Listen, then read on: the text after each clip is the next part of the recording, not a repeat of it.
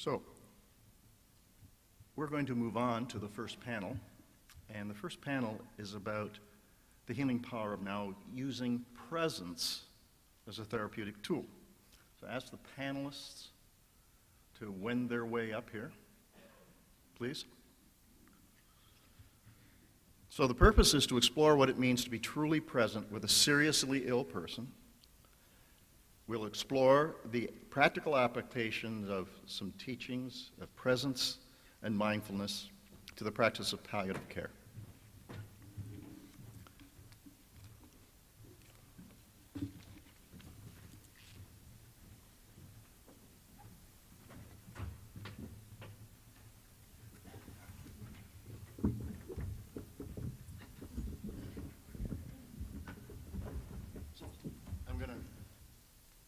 Ask the panelists to each introduce themselves because I'll muck it up.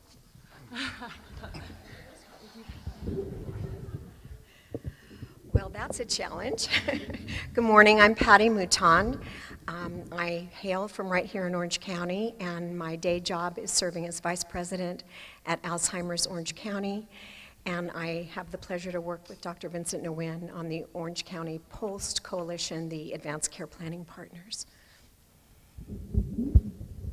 And good morning, my name is Vincent Nguyen, and I have the privilege of working here in Orange County and working at Hoag Hospital as the palliative medicine director. And I also work for Patty in advancing advanced care planning in our community. I'm glad to be up here with all of you. My name's Lydia Richards. I am a former hospice chaplain.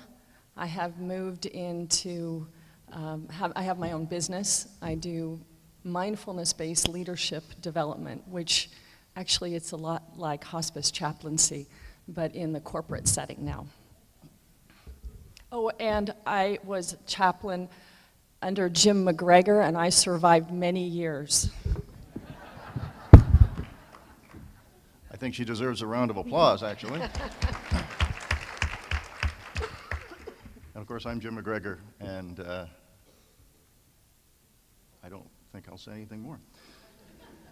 Because I've said more than enough in the last day and a half. So what we're going to do, first of all, is start out with a basic Mindfulness 101. And then we will each take a couple of minutes to discuss how, in practical purposes, mindfulness has helped in situations that we've been in. And then we have a case that we're going to discuss.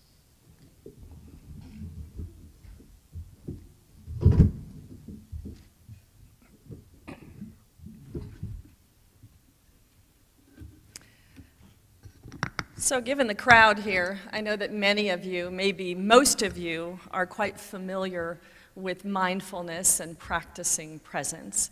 There might be some who are still sort of wondering what it's about. So we offer this very short overview of mindfulness, what it is, what its benefits are, how to go about doing it. I am going to cite a bunch of studies. I'm not going to stop to reference them here, but they are in the material related to this session.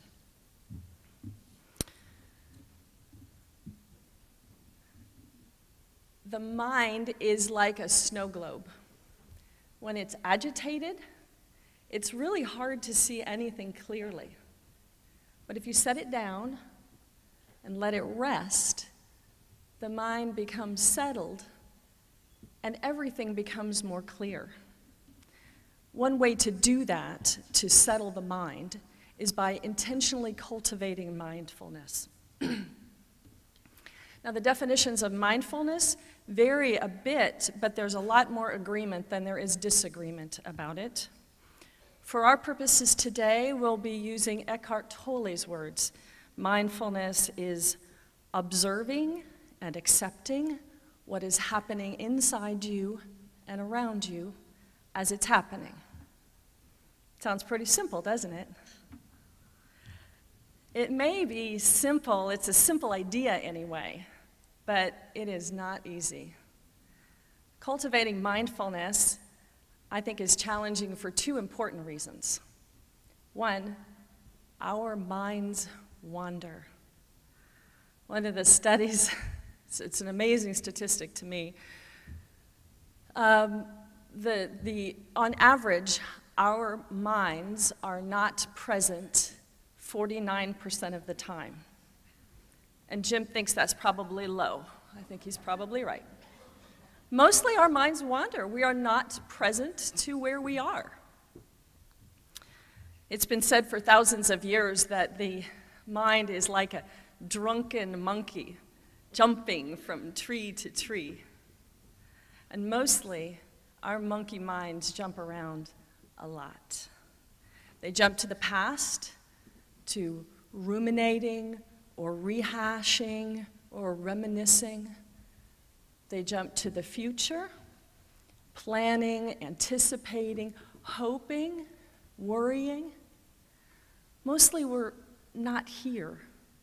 We're either in the past or in the future. You might be at a patient's bedside, trying to pay attention and focus on the story she is telling you about her sister's cat. But your mind is at the last IDT meeting, or the next patient visit, or Mr. Jones' pain that you haven't managed to get under control yet. Or you might be on your living room floor playing Legos with your daughter, and your mind is jumping all over your to-do list. We cultivate mindfulness by developing a disciplined mind, able to focus on one thing at a time. Now, while that kind of sounds like a bummer if you'd have like a disciplined mind, that doesn't sound like a lot of fun. But there's a great article in this stuff that you can receive online about this. It's called "A Wandering Mind is an Unhappy Mind." And they look at happiness levels of people who are present and not present. And it's true.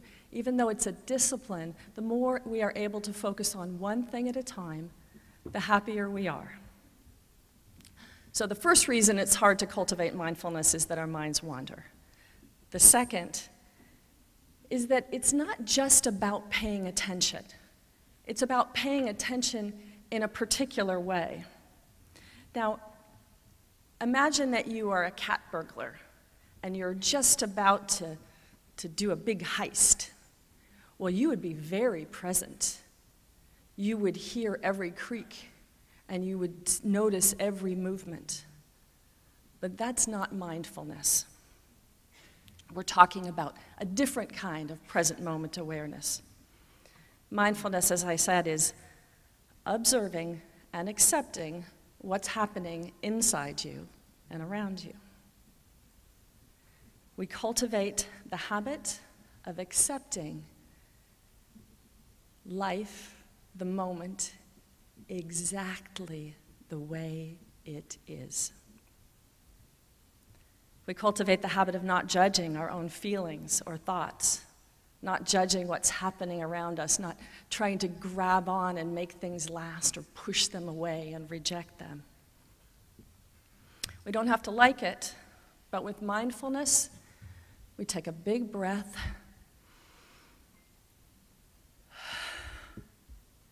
and accept what is. After all, it already is. So mindfulness is observing and accepting what's happening inside us and around us. So you notice that is not at all a religious description. While many traditions have contributed mightily to the conversation of mindfulness, particularly, especially Buddhism, for our purposes and for the research we cite, it's entirely secular. Now, the benefits, crazy benefits. And then I'll go on to how one goes about doing it. So, likely you have seen the hype. There's a big buzz all around mindfulness as you go down the supermarket checkout line. You can see the fancy magazines all about mindfulness.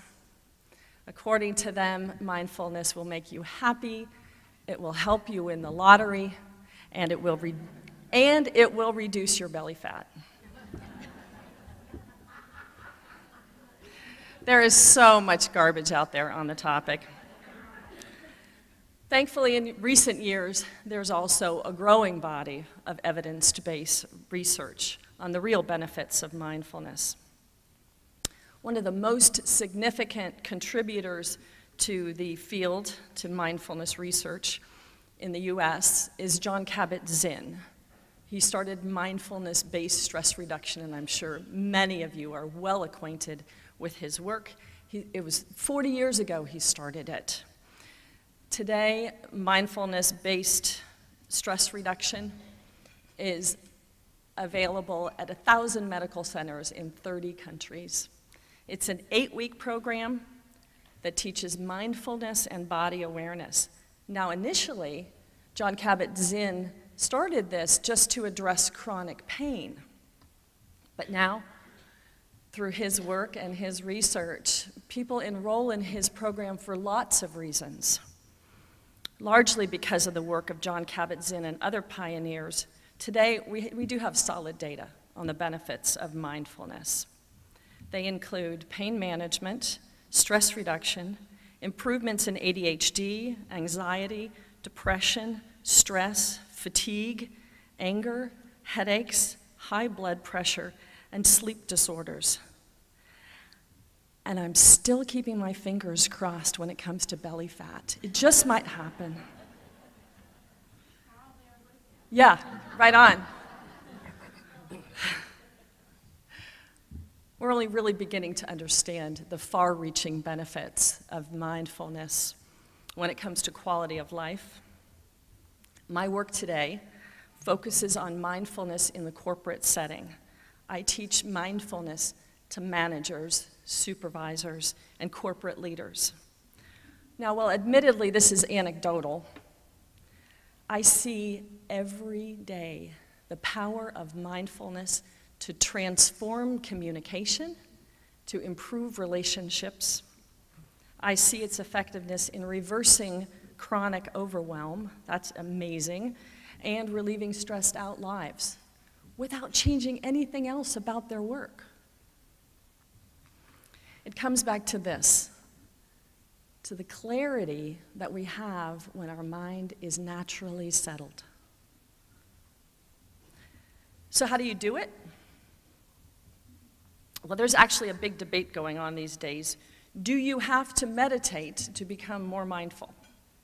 And I come down on no, you don't.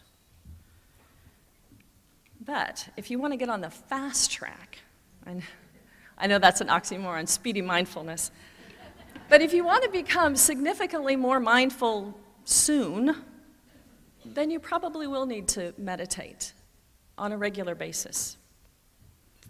So how do you do that? Well, first, you stop. You unplug everything that rings and buzzes and beeps, and you get quiet. You focus your attention on one thing that's here now, not one thing like yesterday or tomorrow. On one thing, maybe your breath, maybe the sounds. It doesn't even really matter what you focus on. The point is to begin to train your mind to focus and to stay there. And of course, once you try to do that, it doesn't sound that hard until you actually try to do it. And then when you do, your monkey's like, all over the place. So then we go to the accepting, observe and accept what goes on. So we accept and not judge ourselves because our monkey's jumping around. You don't say to yourself, oh, I suck at meditation. Just gently and lovingly return your focus to that one thing again, and again, and again. Now, in full disclosure, meditation is dose dependent. The more you do it, the more mindful you will become. But I do have good news. You don't have to meditate for hours a day. You don't have to move to the Far East or become a monk.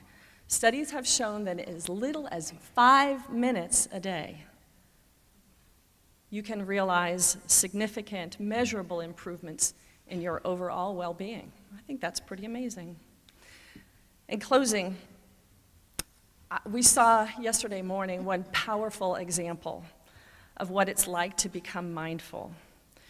When Charles showed the video, the last video, or near the end, there was a clip of a doctor who had walked with his wife through her dying.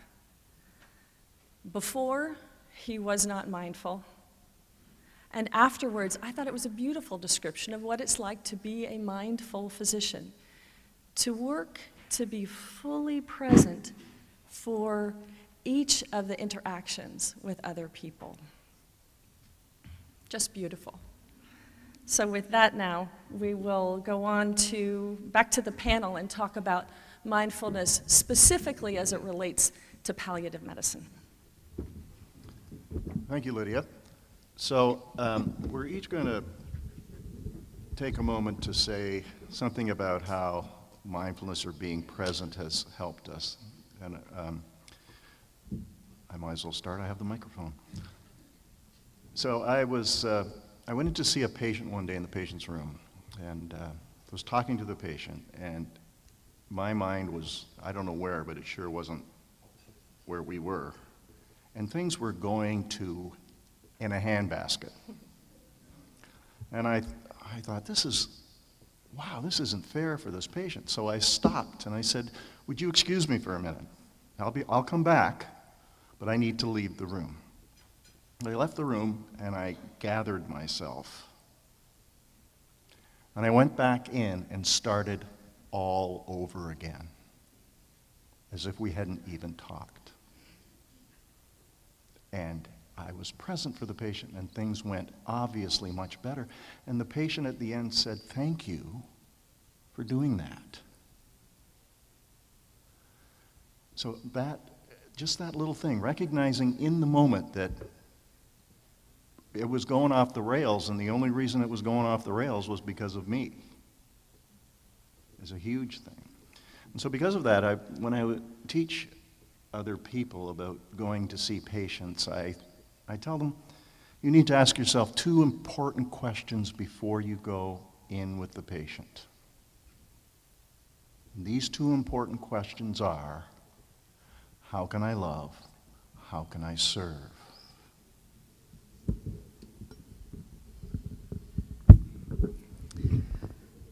Well, Jim shared a success story. I'll share a rip-roaring failure with you. And I'm sure we all have these stories. Every one of us could tell the stories of when we were mindful and it worked and when we weren't mindful and it didn't. My big awakening was visiting a young African-American woman in a New York City hospital hospice, and she and I had a beautiful connection. At the time, my brother was traveling in the Far East, and he usually called once a week, and we hadn't heard from him for almost 3 weeks. So that's the backdrop to this. I was having this beautiful connection with this woman who had been in the hospital a long time, and she said at one point, her family doesn't come to see her. And I said, they're far away? And she said, yes, they live in Brooklyn. Okay. And then she said, and my brother, I don't even think he's alive anymore. I don't know where he is.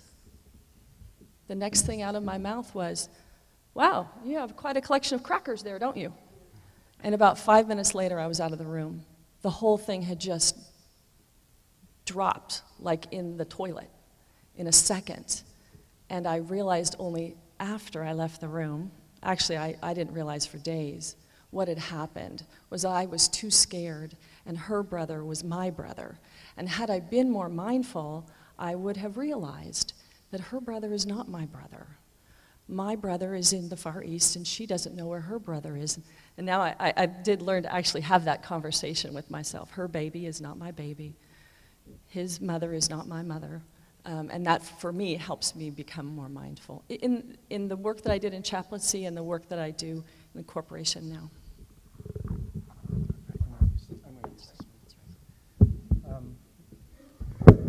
The hallmark of palliative care has always been, since its inception, is to be attentive to the psychosocial, emotional, and spiritual, as well as the physical need of the person. And we hear this quite often.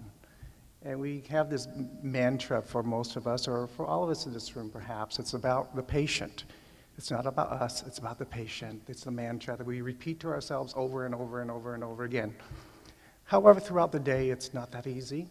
When we're covering a service of a very busy inpatient and have an outpatient services in which the people are waiting 3 to 4 weeks to see you, and phone calls, and you're going in for family meetings, and how do you find calmness in a sea of chaos?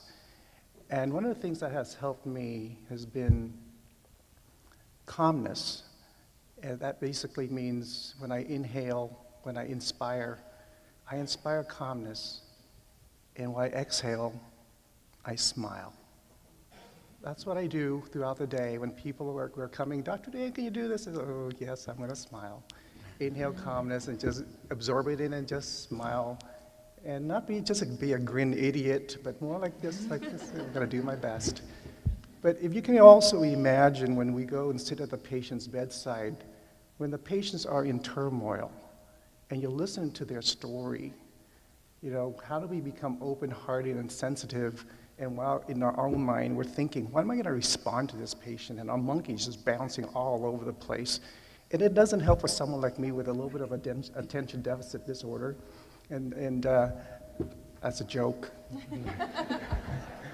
Thanks, Jim. But how do you find that monkey, kind of calm it down? And you're listening to patients crying and sobbing, and they're going frantic upon us. So I apply the same thing. I sit there, I hold the patient's hand. I said, let's just close our eyes for a bit, and let's inspire calmness. Let's inspire the love. Let's inspire the lucky we are. And you can't imagine, how can I be lucky when I'm dying and I'm suffering, having pain? But let's see if we can discover the beauty in our suffering. And then we exhale. Let's exhale calmness. And let's exhale with a smile. And we know that studies have shown that we spend more work and energy when we frown and grimace, but we're so much more calm when we smile, because it reflects our inner being. And so how are we, as palliative care, palliative medicine deliverer to these patients and family, how do we bring that peace with our presence?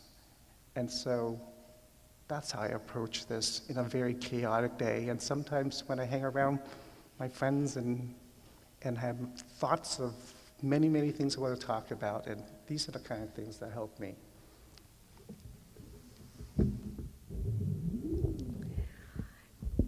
Those of you who know me know that I'm not traditionally mindful. I'm kind of accidentally mindful in a lot of ways. If you are at all familiar with Christian scripture, there's a story of 2 sisters, Martha and Mary. And Martha, I self-identify with. She's busy, she gets things done, she's task-oriented. She had a to-do list like you wouldn't believe: fold those tents, feed the throngs, catch the fish, whatever needed to be done, Martha had it in hand. And believe me, those tents were folded crisply. Her sister, on the other hand, was sort of gentle and sat at the feet of the teacher and listened and took it all in. And I think Martha probably thought Mary was a slacker. But the teacher said, Martha, chill out. Look at what Mary's doing. She's listening. She is observing. She is in the moment with the messaging. And so I try and be more Mary, even though I'm genetically predisposed to be Martha. As I did my homework for this, I wanted to bring in cultural things too, because mindfulness can be very culturally disparate. I happen to be Irish. I know it's hard to imagine. I sort of look like the map of Killarney.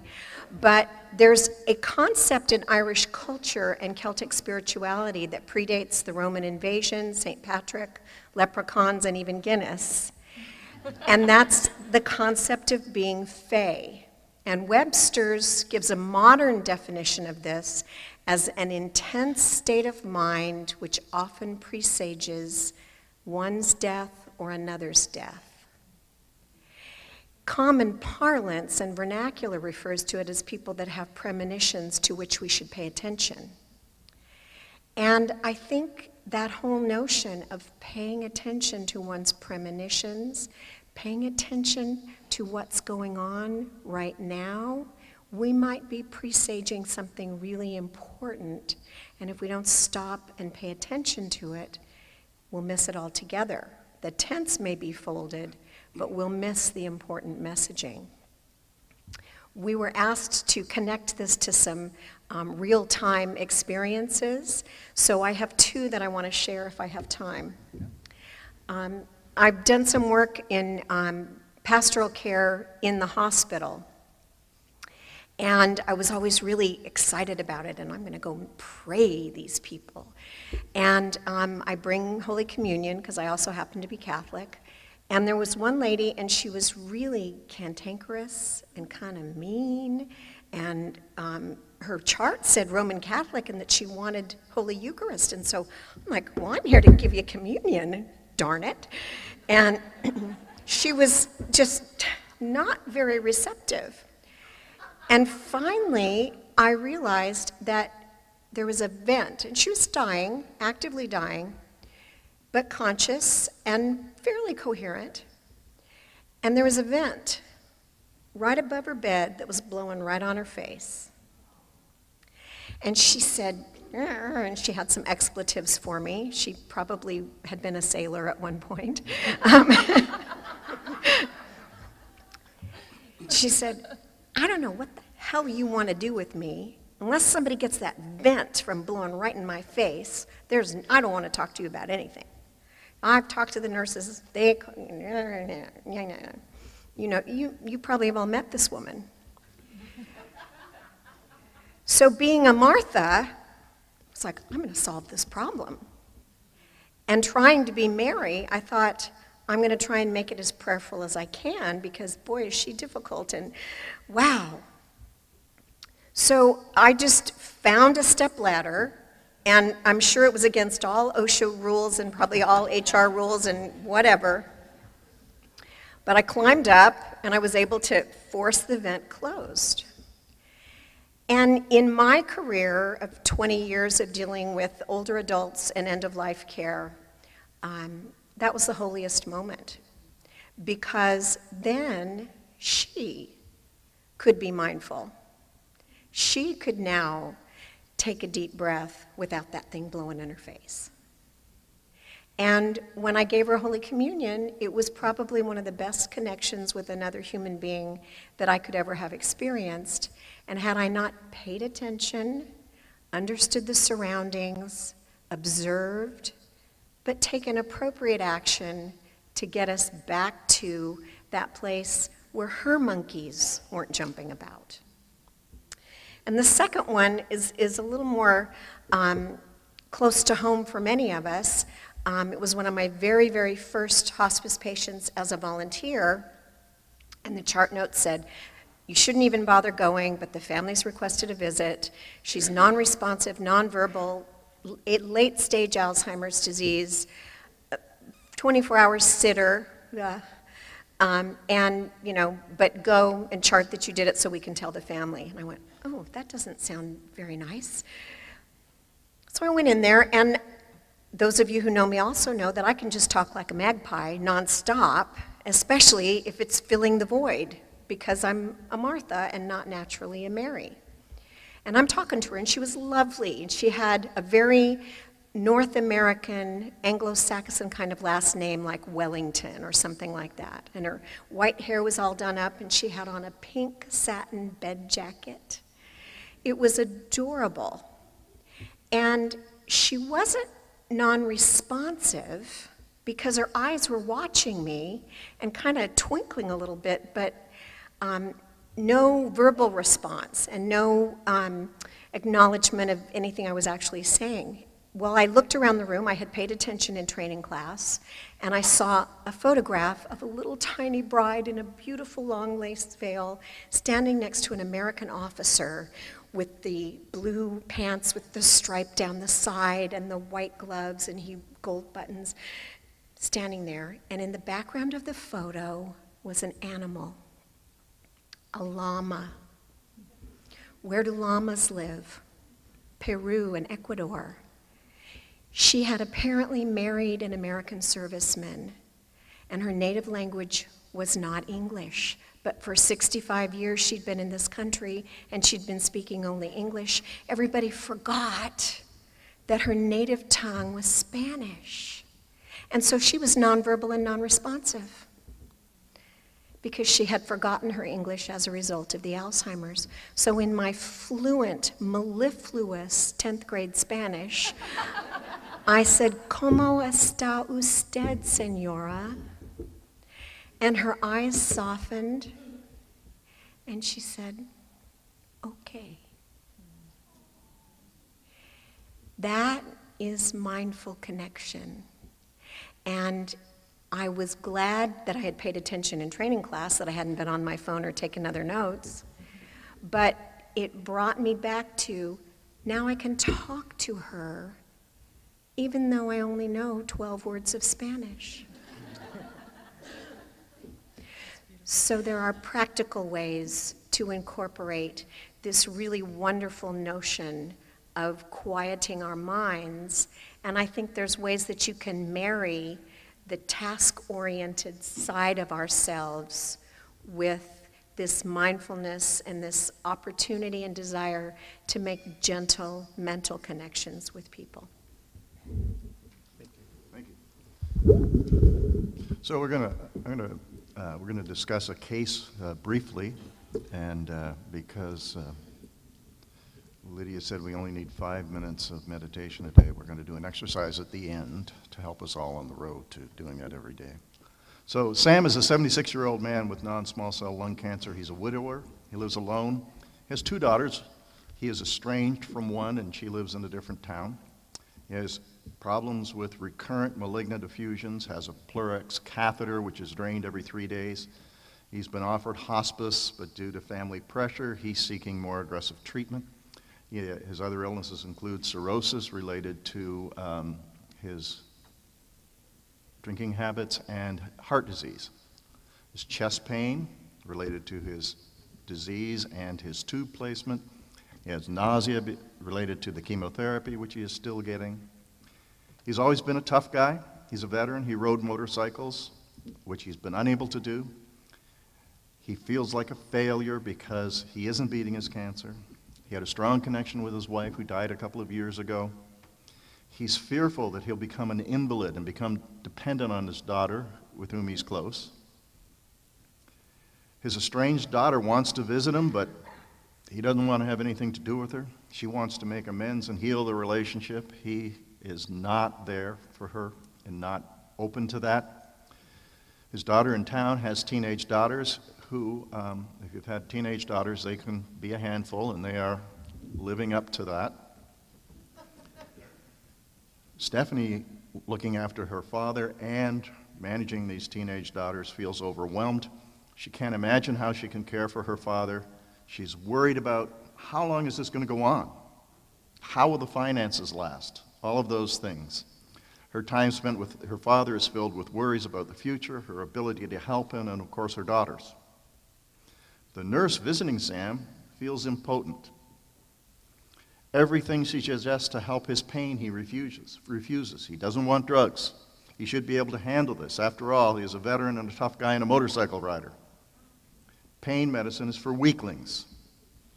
She can see in his expression and body language that he is suffering on many levels. She's becoming more and more discouraged to the point that she even wonders, why should I go and visit him? Would he be better served by another nurse?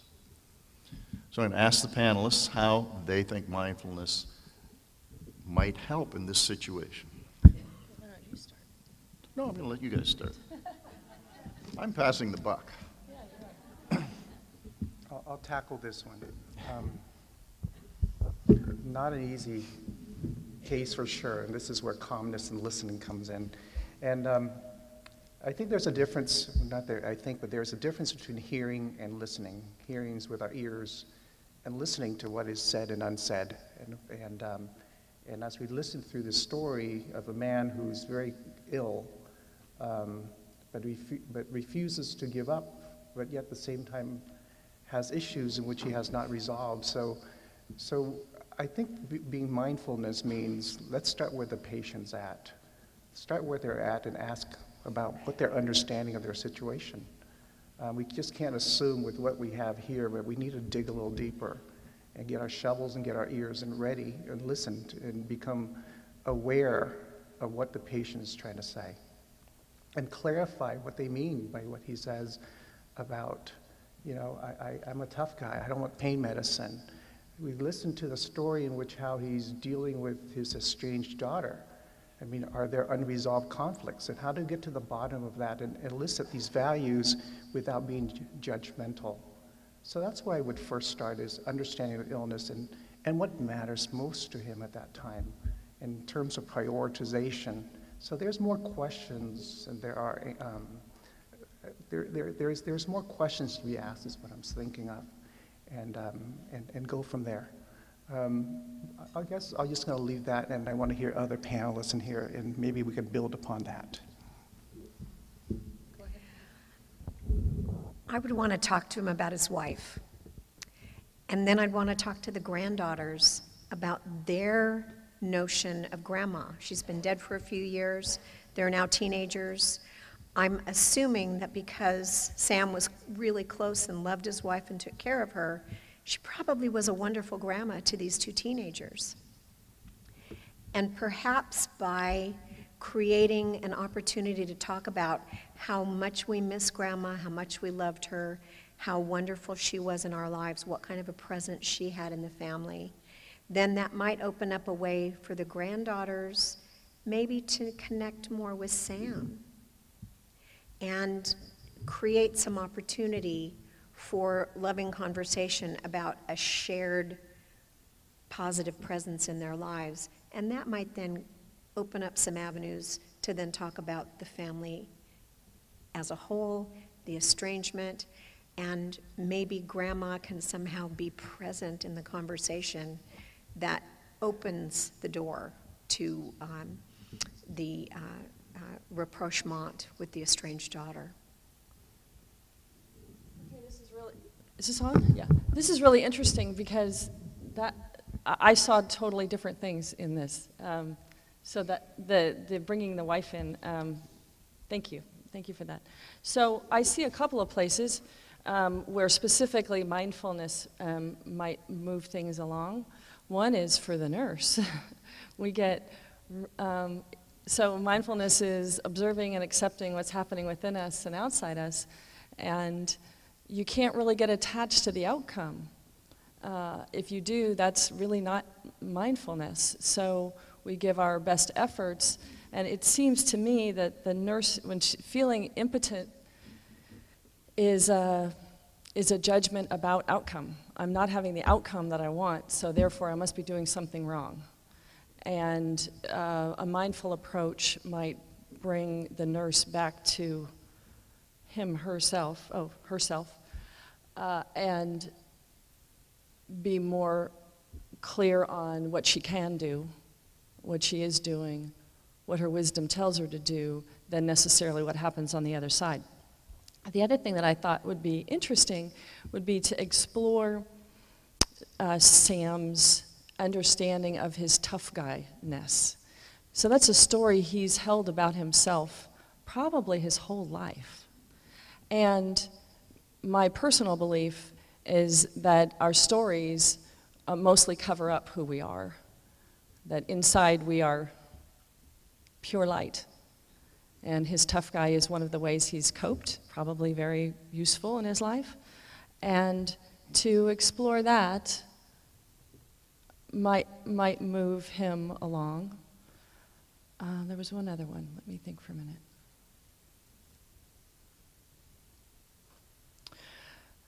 And with so any time that you can get people to talk about what's right here, like with the daughter, she has an opportunity to learn to be more present. A lot of what we heard about her were her fears, which is, you know, you're projecting the future. what is it?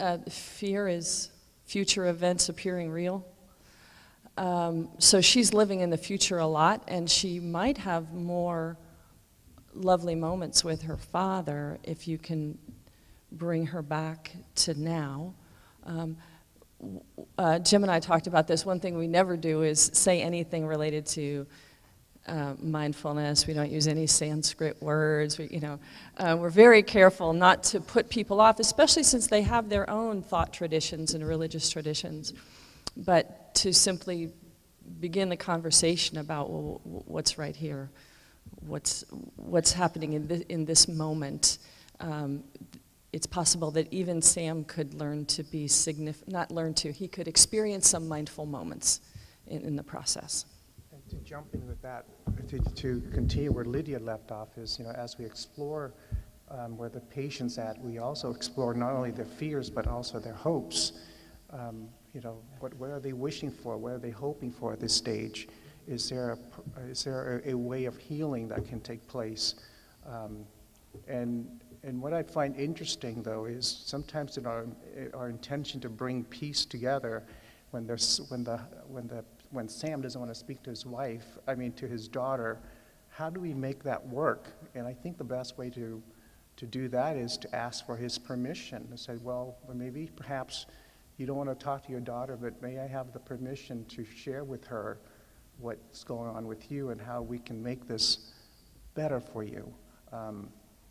I guess that's the piece and what I would like to explore a little bit as well as we go through this is, maybe he is a tough guy. Maybe I'm a military guy. I don't apologize for anybody to anyone. And perhaps this is a way in which we can break that barrier to be that conduit of peace to this broken relationship. And when I think about making peace, I think for people in their own mind, and when they're sick, it's making peace is trying to recognize or reconcile what had been and what would or what could be, and how do we bring that together? And I think that's the piece in which, as clinical professionals, as we're there with patients and be in that moment with them, is to see how we can be that conduit. I love exploring the notion in the family of what has been, what had been, and what is, and what could be. And I think by everybody in the family telling their stories, both daughters, it would be interesting to hear what stories they would tell about their father, and that might give us insight into how he became a tough guy. Was he a tough guy as a dad? I don't think he's a tough guy all the time because he had this real sweetness and caring for his wife. Was he a tough guy when the girls were little? What brought about the estrangement? All these stories of what had been, has been, is now, can get us to what could be. And I think by asking people to tell their stories, by asking the teenage girls, teenage girls are kind of their own monkeys on acid.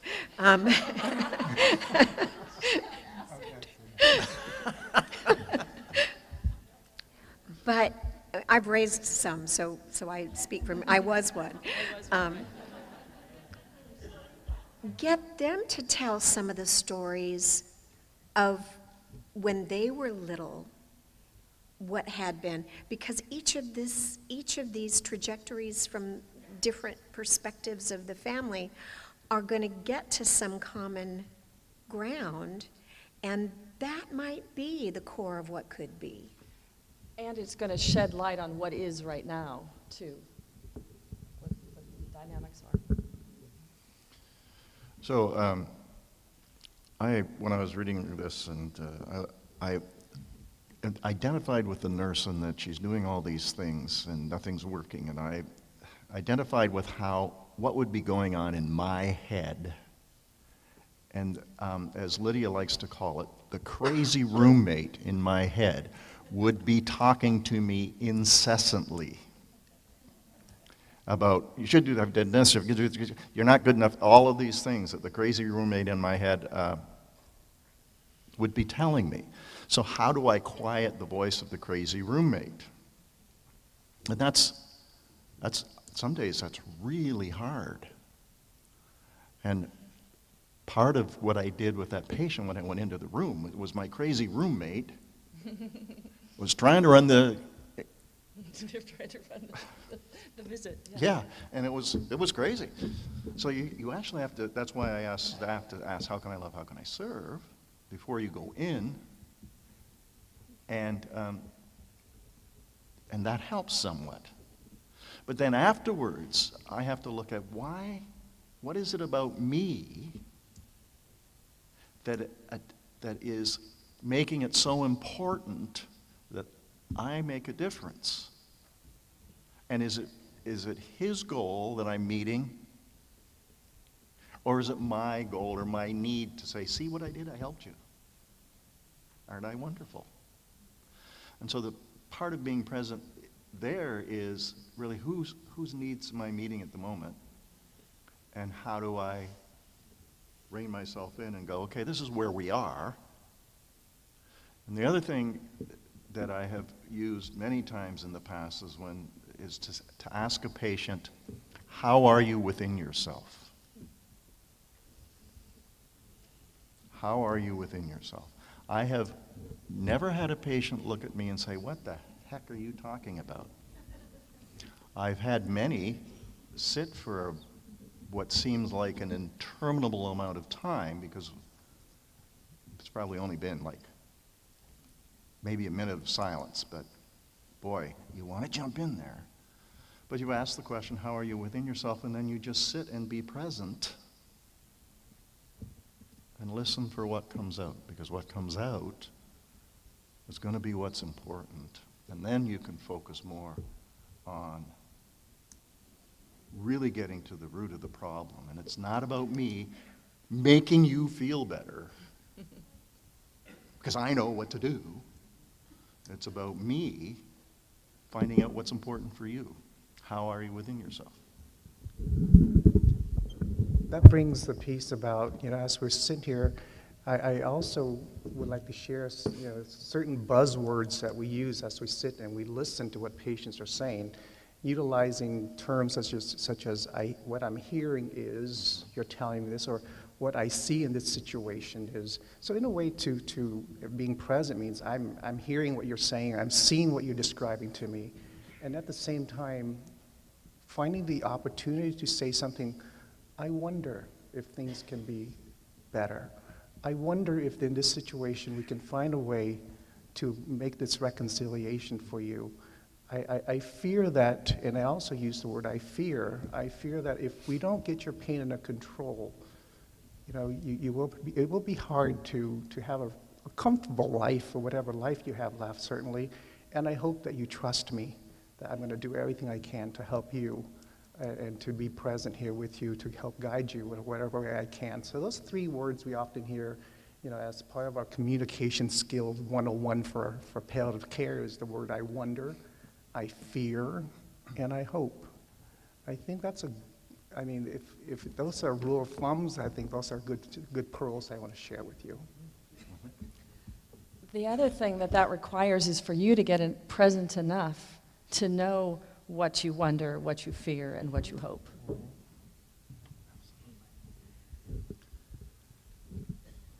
All right, so somebody's been flashing signs at me and I can't see, but it's something about time.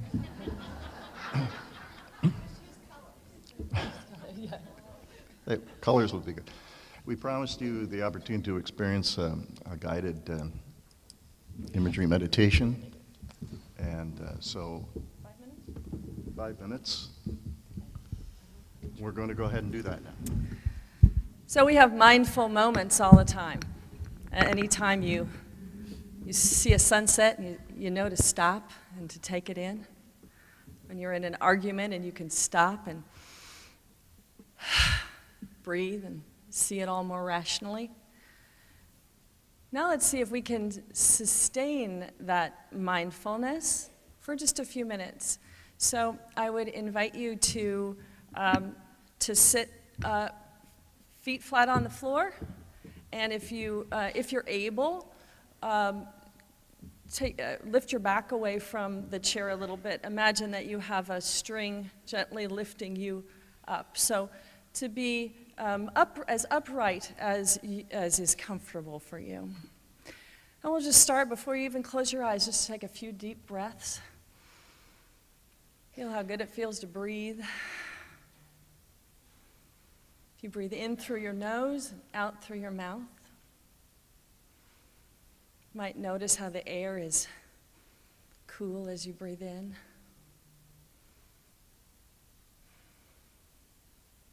And now when you're ready, if you just gently allow your eyes to close if they're not closed already. And allow your breathing to just return to normal, breathing in and out through the nose. And now notice any sounds around you. Sounds that are far away.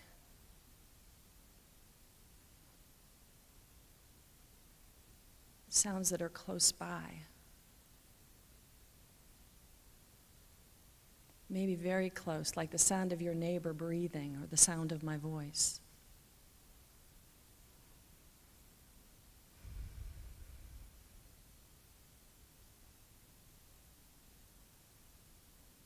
And letting that go now. And just noticing how you're feeling overall right now.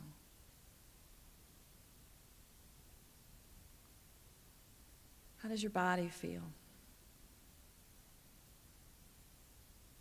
How are your spirits?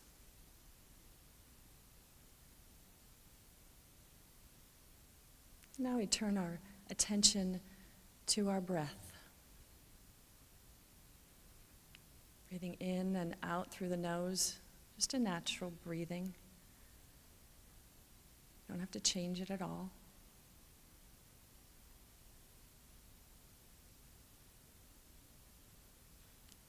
We're not thinking about our breathing as much as we're experiencing the sensation of breathing.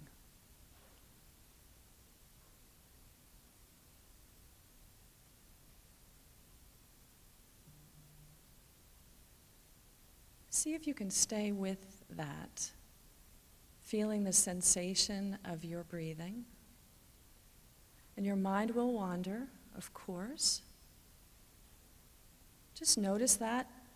Be glad that's a moment of mindfulness when you notice that your mind has wandered. Just gently bring it back, noticing again your breath.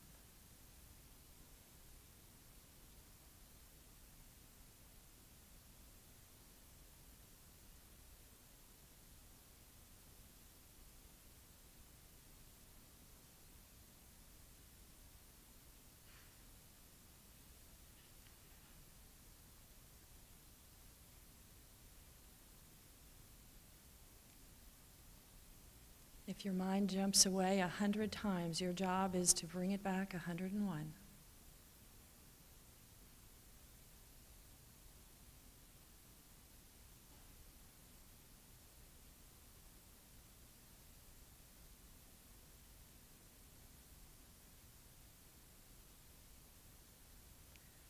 And now as we bring this to a close, allow a gentle smile to come across your face.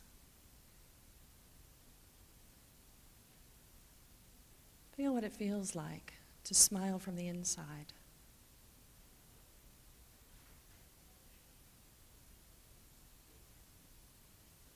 Now, you can wiggle your fingers and toes a little bit.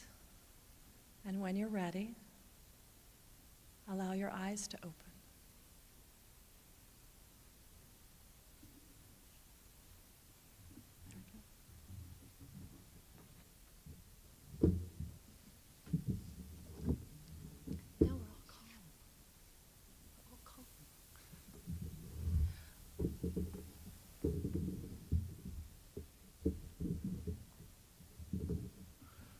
So that brings us to the end of this mindfulness panel. I want to thank our panelists for participating and sharing with us very much.